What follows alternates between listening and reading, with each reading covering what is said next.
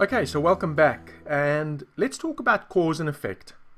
And so let me ask you, which side of the equation are you on?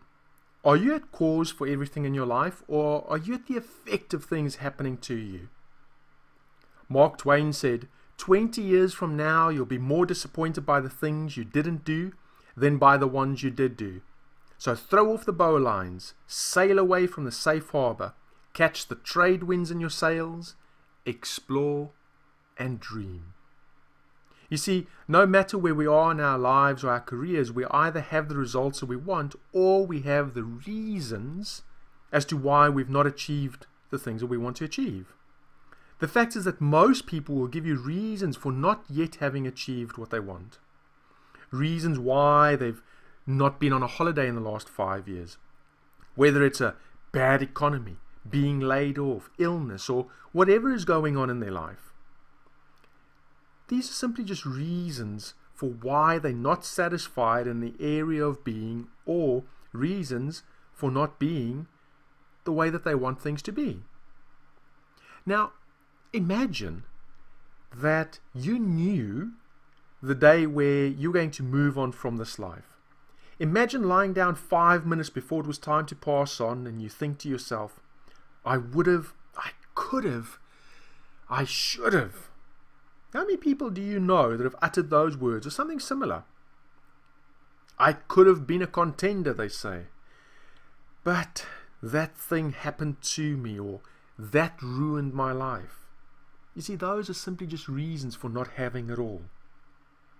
Now, very importantly, I want to be very clear at this point and say that this doesn't mean that the person is to blame or that they're at fault. Please bear that in mind.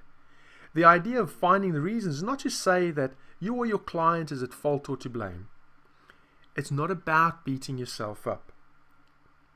Now, as we imagine that moment before passing on and you think about the things that you've not achieved and the reasons for not doing so, I'm sure you'll agree that that's probably not very satisfying and it's going to be pretty disempowering. In fact, you could almost feel like you were cheated.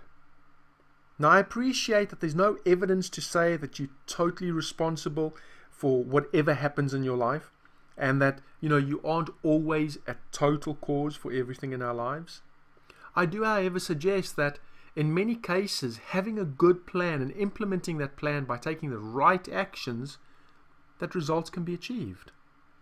Furthermore, any feedback and learnings that we get from not achieving our intended goal simply serves to empower us and helps us to hone that action plan into one that actually going to lead us to the success that we want. Thomas Edison famously replied that he didn't fail 10,000 times, but rather found 10,000 ways not to do it when he was asked about all his previous failures in creating the light bulb. Now, in many cases, people will actually blame everything and everybody around them as to why they've not succeeded. Many people are professional victims, and they love to play the blame or the victimhood game. Having these reasons for not having achieved the goal, well, it's not all bad. It's merely a case of perception. Once we understand what these reasons are, we can then change our focus and create a proper action plan to achieve what we want and what we desire. And this can be achieved by coaching and helping your client to overcome or navigate the stumbling blocks on that path to success.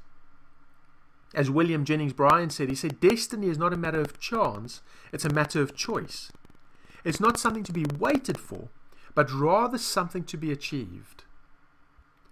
And so, let's just focus on the cause side of the dichotomy. Let's pretend that we were at cause for wherever we are in our life. Now, you may argue and say something like, well, I didn't ask for the car accident and I didn't ask to be shot, or whatever bad thing could have happened in our lives.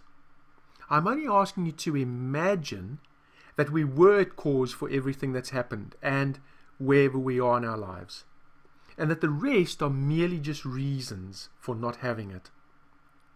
The fact is that we are where we are based on our conscious and our unconscious decisions that led us up to this point. Here's an example. Let's imagine a client was involved in a bank robbery and they were held up at armed gunpoint, and now they suffer with PTSD. Now, I know it sounds a little bit extreme, this, and I can assure you I've worked with much worse things with my clients. The fact is that the client was at that particular bank at that particular time based on their conscious and unconscious decisions. Please remember, like I said before, it's not about blame and it's not about fault. It merely points out that we are where we are based on our conscious and unconscious decisions. And this is one of the fundamental things that I talk to my clients about, because what this is going to give us, it helps us to get rid of all the reasons for not having what we want, and helps us to be empowered so that we can create the results that we want. Now we can take the learnings from the experience to help us in the future. I realize this is quite uncomfortable for some people to accept. Again, there's no evidence to suggest that we're always in control of what happens. But what it does do, it frees us up from the blame and the victimhood mentality to focus on what it is that we truly want. And this is a much more empowering position to be in, and a springboard to achieve the results that we want. When something's not working, we can change our course of action. As Albert Einstein said, the definition of insanity is doing the same thing over and over and expecting different results. So let's see what's working, what's not working. If it's not working, and we have reasons for things not working, let's learn from those reasons and let's accept cause and create the results that we want, leading to empowerment. Right, so that's cause and effect, and in the next section we'll be looking at the NLP communication model.